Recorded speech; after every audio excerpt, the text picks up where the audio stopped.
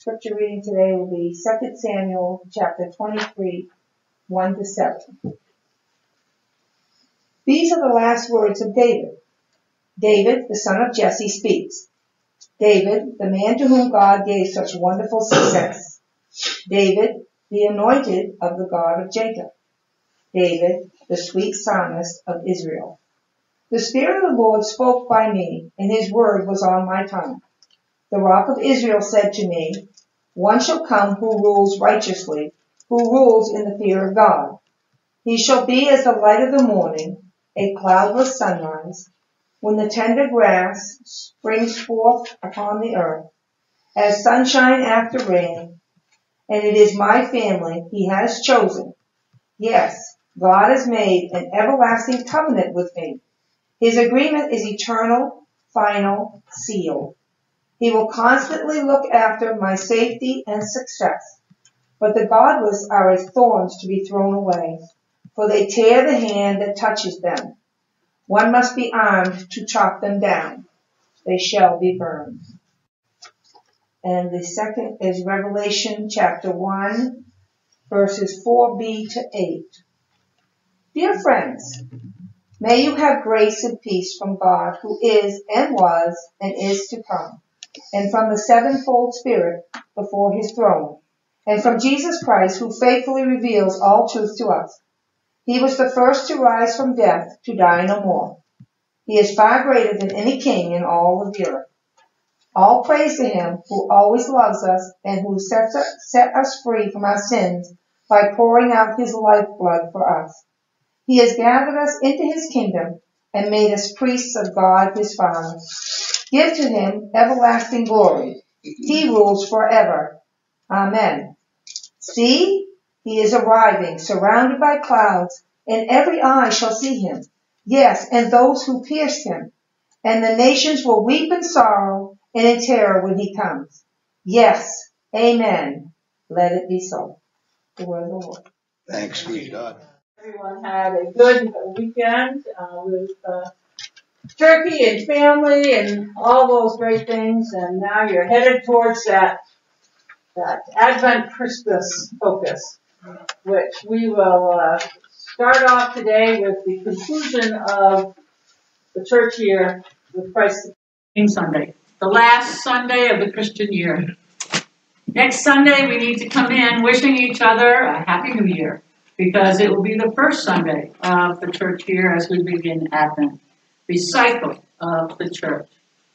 And the purpose of the lectionary system and the cycle of the church and the seasons is to help us be immersed in God's Word from beginning to end, since before time to after time.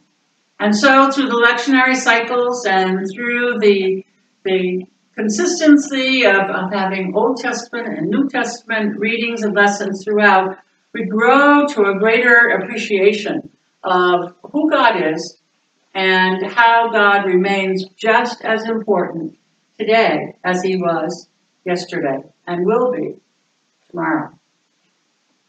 Christ the King Sunday is a time when we look at the coming together of all of these scriptures and all of these seasons to this final day of celebration, celebrating Christ the Lord, King of Kings and Lord of Lords of our lives and ruler of the world.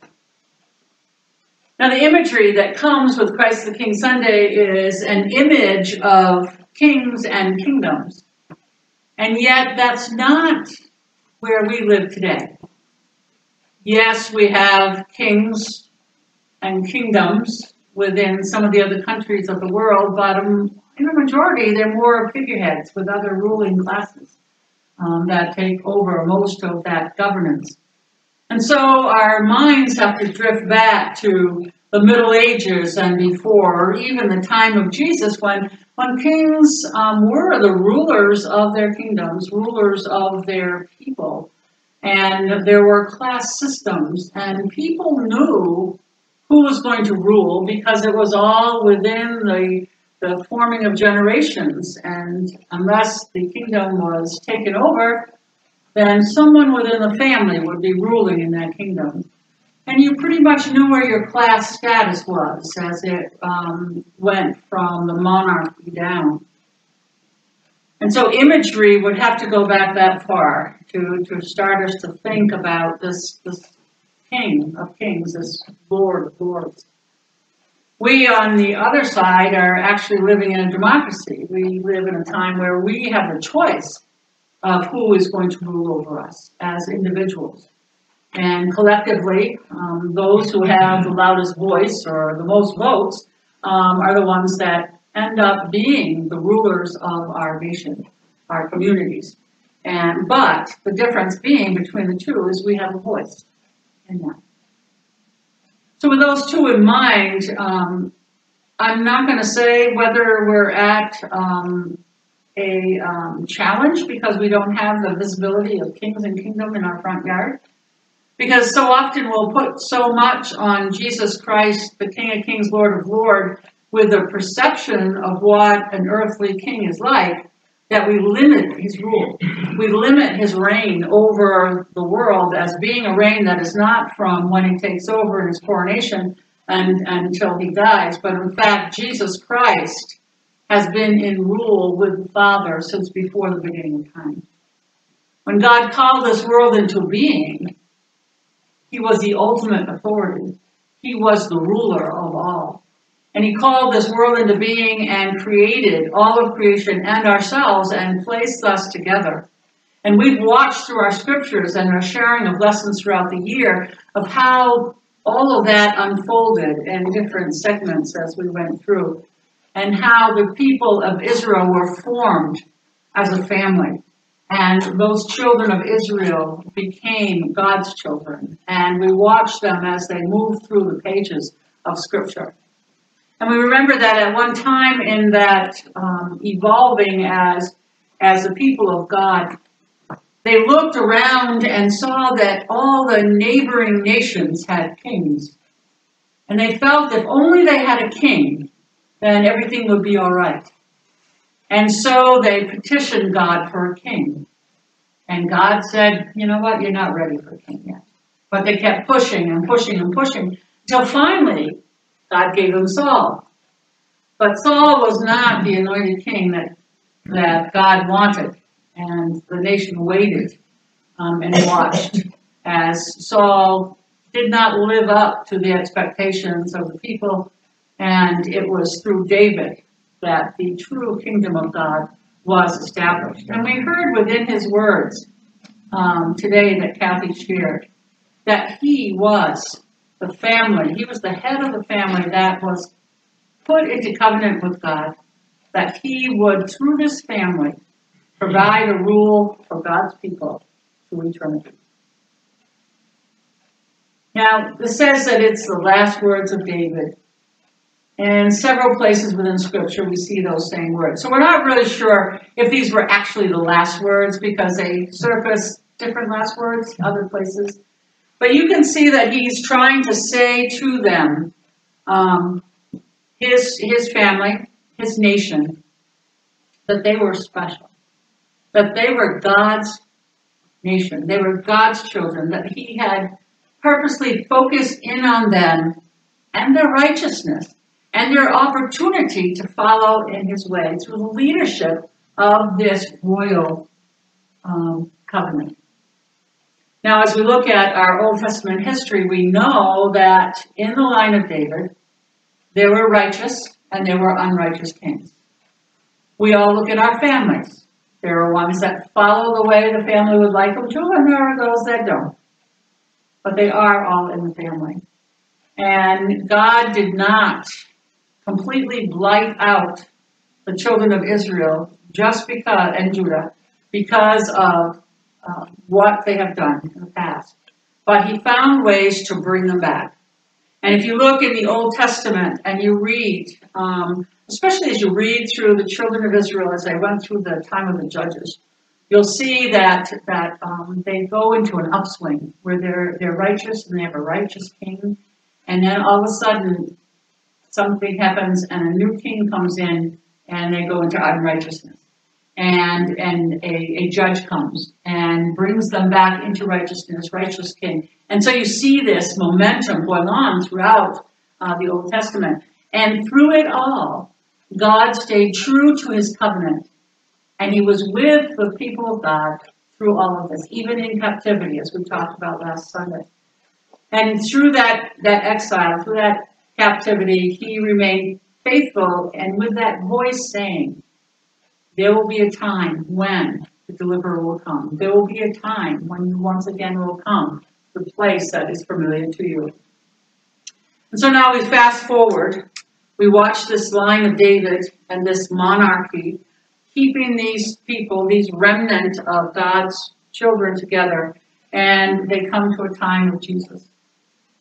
And now we see kings and kingdoms in the earthly world pushing in against the Jewish tradition, pushing in against the way of life that they've had, and the people themselves are rebelling against their own faith as well as upon the government. And God finds it time for himself to come. And he comes as Emmanuel, God with us. He comes into the midst of all of this uncertainty in Jesus Christ. And for 3 years, God walks upon this earth as Jesus. He teaches. He performs signs of miracles. He heals. He exorcises demons. He takes each individual as their sacred work, whether they be part of the Jewish tradition or Gentile that's ostracized from the community. He enters into their lives and he brings them the word and the power and the mercy of God. And through those 3 years, people begin seeing that perhaps in him there is the king, there is the Messiah that was promised through the line of David. Perhaps he is the anointed one. Perhaps he is the Messiah. And so this starts generating throughout the crowds and through the people of the temple who begin to say, he is not the Messiah. The Messiah is not the one to come. He's not the one that was promised. And we see this among the people saying, he is our Messiah. We're giving him our allegiance. We're following him. We're listening to him. And then you have the Roman government. And you hear them saying, well, if this is a Messiah, and if this is a radical Messiah, then he could easily be a rebellion that would take over our government. He could be a threat. He is a threat. And in fact, it was believed this was the thought of Judas. And when he recognized that Jesus was not this type of Messiah that was going to annihilate the Romans, then he began to plot against turning Jesus over. That's a whole side there. So we have Pilate now out there listening to the Jewish people that say, you know, this man has gone against us, he's gone against you, you need to kill him. And we come to a part in Scripture, which we often read during Lent, at a time when Pilate is questioning Jesus. And I share with you these words from John's Gospel, the 18th chapter. It says, then Pilate entered the headquarters again and summoned Jesus and asked him, are you the king of the Jews? And Jesus answered, do you ask this on your own? Or did others tell you to ask me? Pilate replied, I am not a Jew, am I? Your own nation and the chief priests have handed you over to me. What have you done? And Jesus answered, my kingdom is not from this world. If my kingdom were from this world, my followers would be fighting to keep me from being handed over to the Jews. But as it is, my kingdom is not from here. And Pilate asked him, so you are a king? And Jesus answered, you say that I am a king. For this I was born, and for this reason came into the world, to testify to the truth. Everyone who belongs to the truth listens to my voice. So here we see a challenge that is beginning to be opened up here in Scripture that is a challenge that we hold on to today.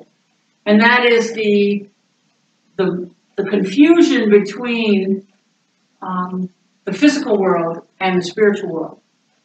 Because Pilate is looking at the physical threat of what Jesus might bring to his government. Jesus is there not denying he's king of the Jews, but he's not king of the Jews in a physical sense. But he is the Messiah, he is the king of the Jews in the spiritual sense. He is the long-awaited king that they have been waiting for throughout all this time. He is the righteous king in the line of David to take over the spiritual realm of the people.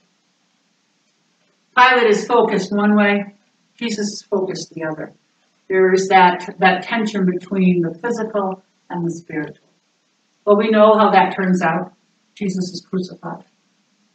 But that does not eliminate the reign of God. The reign of God that has been created at the beginning of time. The reign of God that has continued through the Davidic family. The reign of God that was made known in person through Jesus Christ.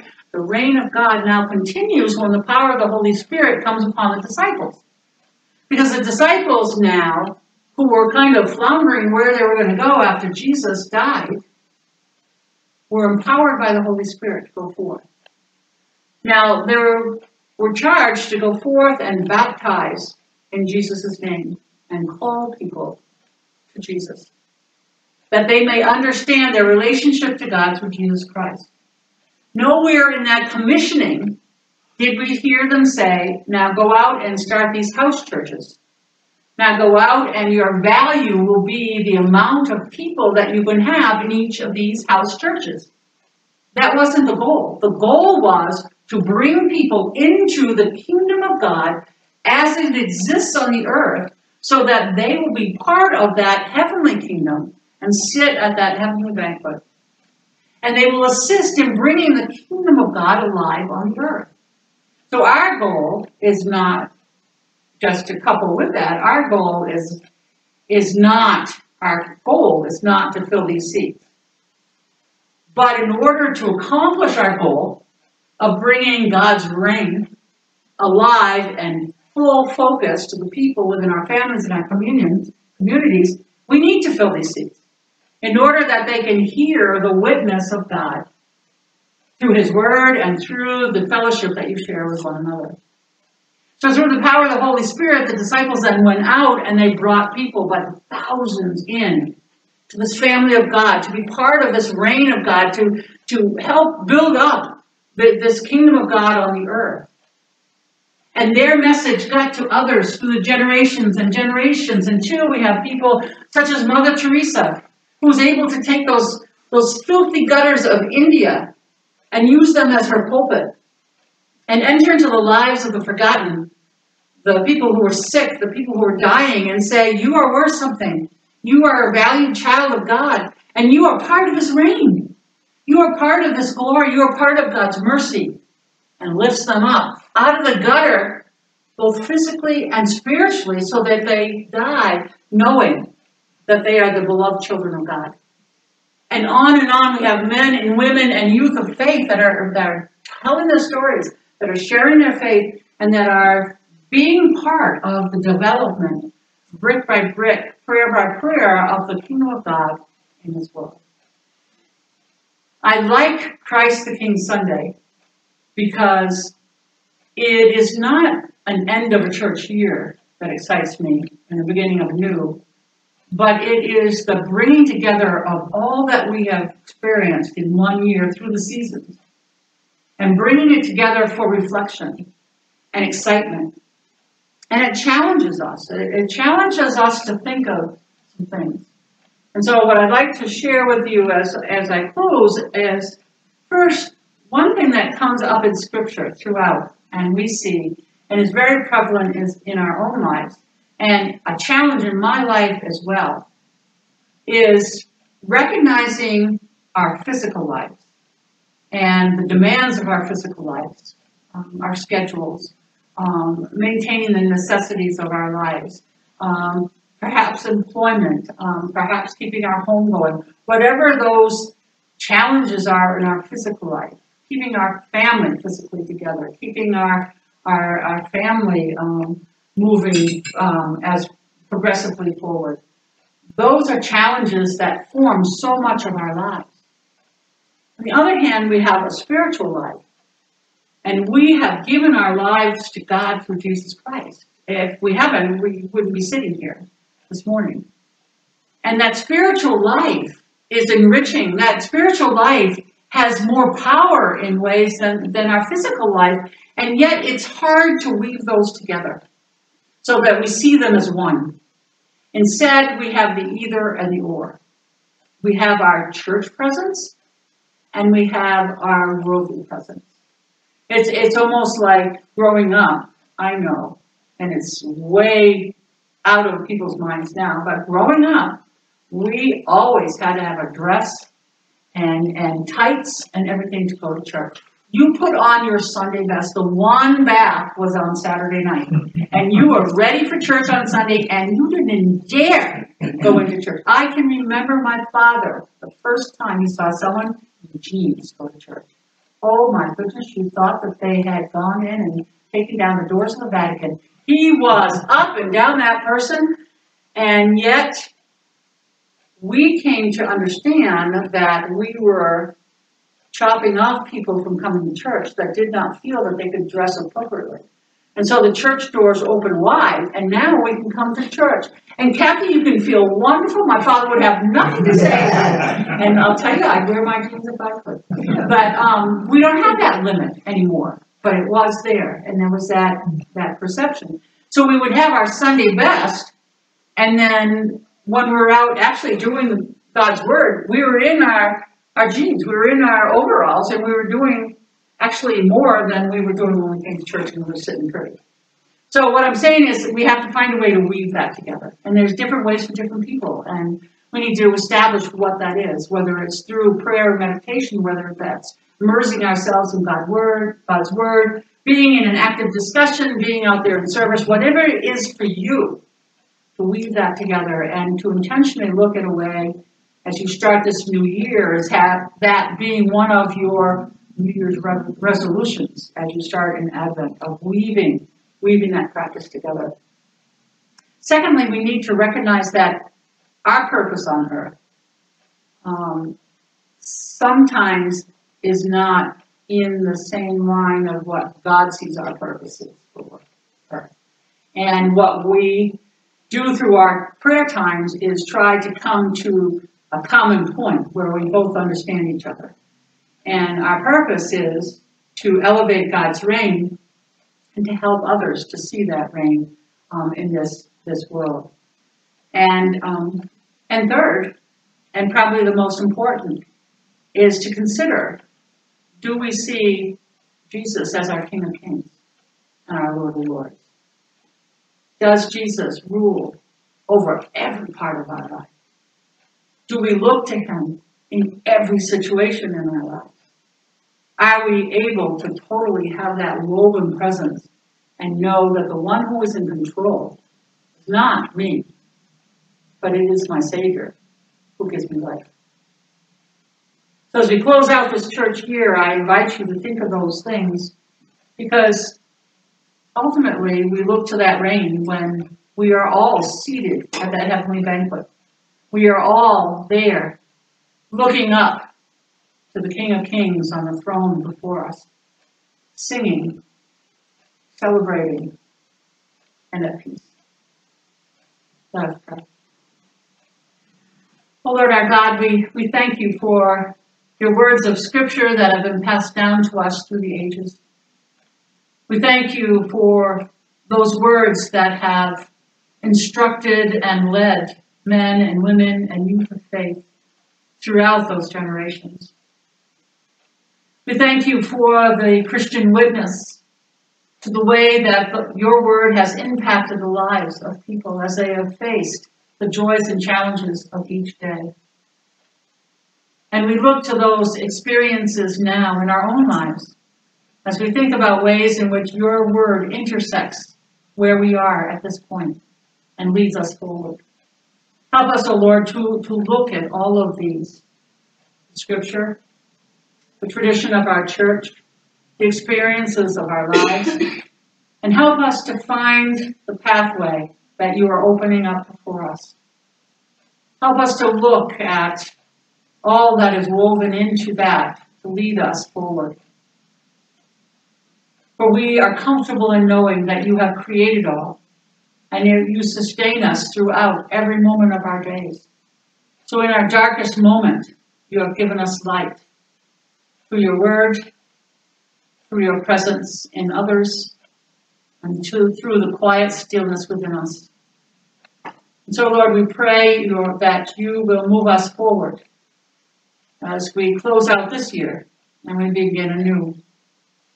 That as we start in Advent and the waiting of the Christ child, that you will help us to bring into our lives those words, those traditions, those experiences, that we may form a weave of life that enables us to both show your glory as well catch us in times of challenge.